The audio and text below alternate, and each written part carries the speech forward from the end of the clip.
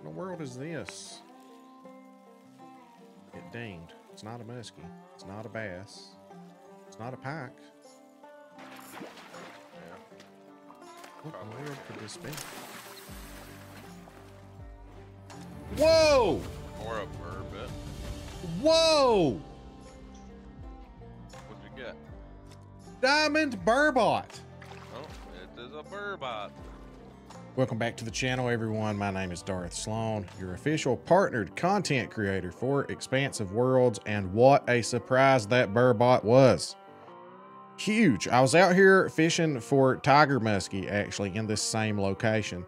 Wasn't even really aware at the time that this was a burbot spot, because I'd always fished a couple other spots for burbot. And then after looking, I was going to report this to the official angler Discord as a new burbot spot, but as we got to looking, it is a known location, sort of. They have been more reported down here, a little bit lower, but apparently you can catch, tiger muskie as well anywhere through here. I believe, they get reported here. Other people catch them here. They catch them up here. They catch them over here. Catch them over here. Talking about tiger muskie or any fish in general, basically. And so you're not going to report a new location when it's just that close to it anyway. So I caught mine right here where I'm sitting right now. That diamond burbot that you just saw, that was just a half pound off the community record. So that was a big one. I also caught it on something that I normally don't fish for burbot with. And for this guide, I'm actually going to tell you to use liver, but you can use minnow, obviously, because that's what I caught that on. And I caught it on a size 4 minnow, which is a gold and above size that you want to use. Now, 5 is silver, 6 is bronze, and here's what I like to do. Now it's not quite dark yet. It's 17:38 right now, actually, so I'm a little early. We may not catch very many burbot in the making of this video, but you don't get a lot of time. This might be a burbot right here, actually. You don't get a lot of time to fish at night. Unfortunately, that is one thing I wish they would kind of change. This is a burbot. So they will start biting. And of course, that one was right in the middle of the day. So right here, we've already caught a gold burbot in the making of this video. Guys, this spot is hot. This spot is so hot right now. Look at that. A gold burbot to start with, right off the bat, using the silver hook. We're in that 54-degree range. That's where we want to be. That's in the range. Now, this is a hot topic right now. Let me just address that real quick. Before we hop into it, if you would, please hit that like, subscribe, notify bell. And I want to talk about the temperature thing, because there's a lot of people, I think, that are just misunderstanding and saying, oh, it's herd management 2.0, all this. Guys, listen. Anything that works, you've got the naysayers on one side that believe it doesn't work, and it may not. Maybe I'm just getting lucky, because there's all kinds of factors involved in this. But here's the thing. It is not hurting me. It's not hurting me. And they're saying, before you go down this rabbit hole, before you do all this stuff, don't waste your time, blah, blah, blah. I'm not wasting time. It has taken 0 time for me to do this strategy. Whether it works or not, something's working for me. Okay, it is working for me. Let me get my line back out there. It does me no good with my line sitting out of the water. But let me explain something to you guys. And I've had this conversation with other people that know what they're doing, that catch diamonds. And let me tell you why they're catching diamonds. And those that make the comment, well, I catch diamonds anyway, blah, blah, blah. That's fine. And you will. You won't catch them outside that temperature, though. The temperatures that are being recorded on that chart, you're not going to catch them outside of that. People are saying, well, the temperature thing don't matter. It fluctuates. It does fluctuate. It does, from place to place. If the fish comes from the left, if it comes from far off the right, there is a big attraction radius. If it comes from outside that, it's not the temperature of where the float is, for example. I don't believe it is. I think that's why you get different temperatures. But I'm in a good spot right now for burbot. We already caught a gold, and we're hitting the right temperature there.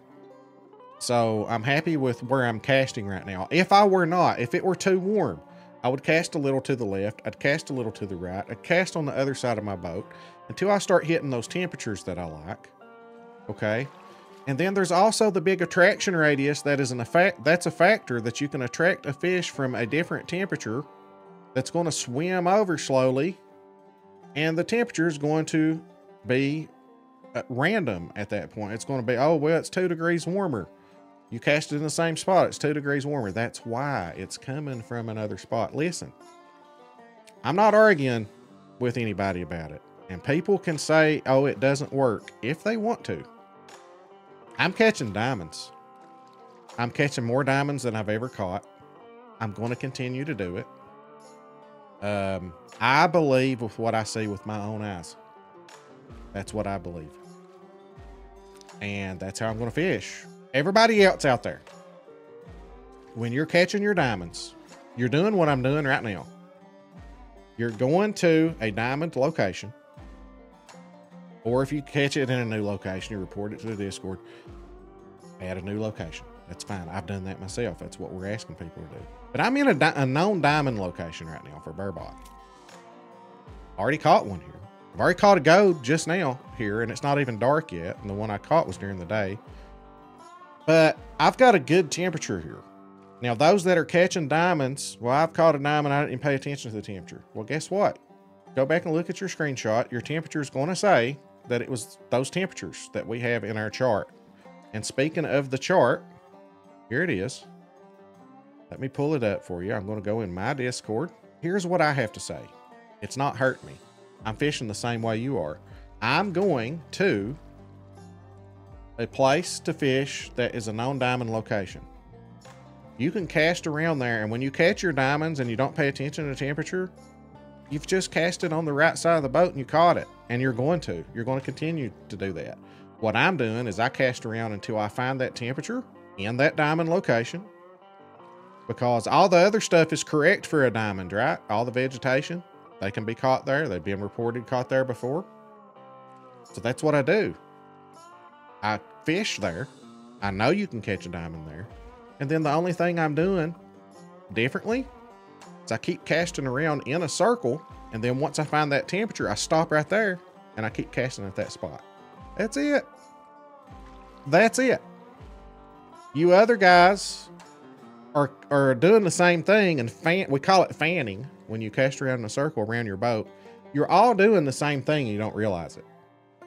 You're casting around your boat until you're hitting those spots to where the fish start biting real good and you start catching bigger fish, and you keep casting at that same spot. Guess what? It's because the temperature's right in that spot. You're just not knowingly checking a chart to see that that's where it is. You're not fishing any different than I am. Sorry to say, but we're all fishing the same way. I'm just paying attention to the chart, so maybe I hit that spot quicker. We're still fishing the same way. There's nothing different to the strategy. That's the thing. It's funny. Man, you know, putting it in alphabetical order would have been smart, wouldn't it? So yeah, look there, 50.28 to 54.2 Fahrenheit.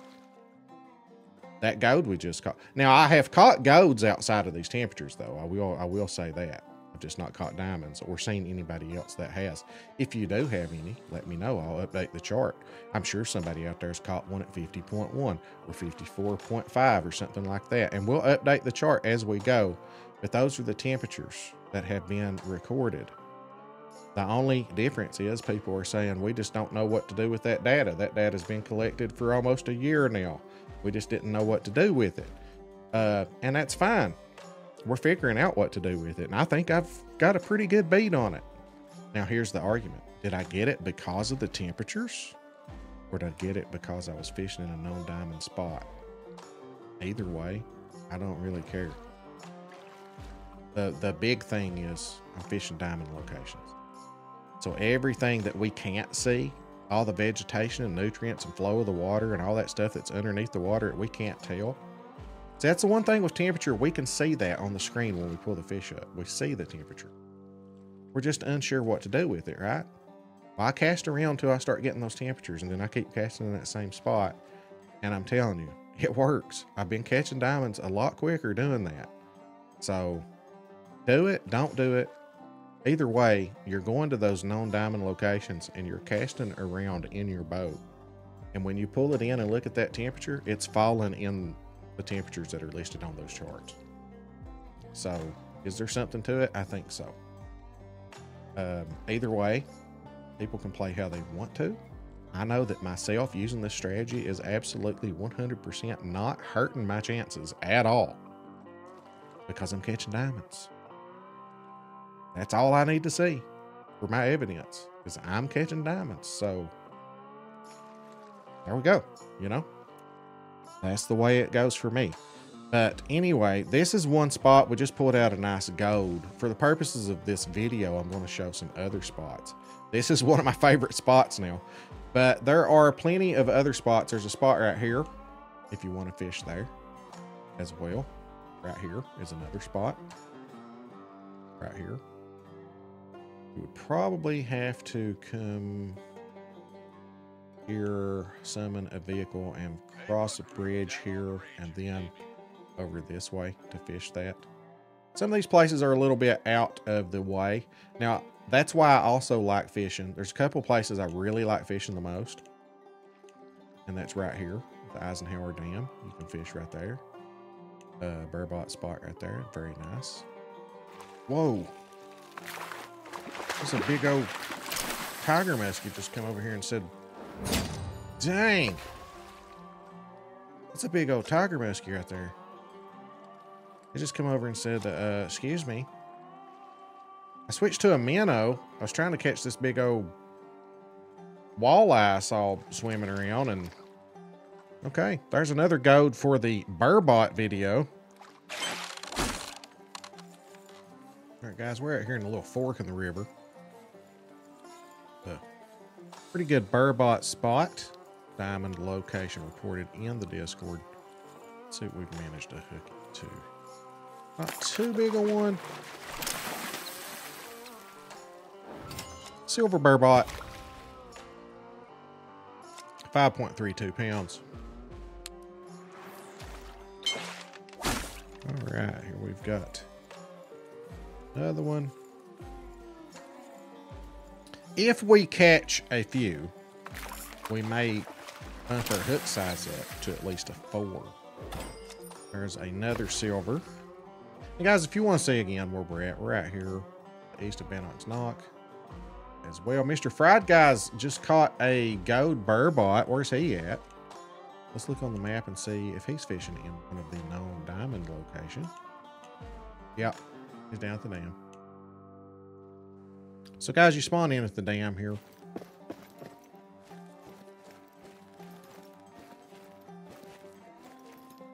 Over here, you fish off the bank. Demonic caught one right along through here when I was fishing for Big Larry. This is where Big Larry is this week.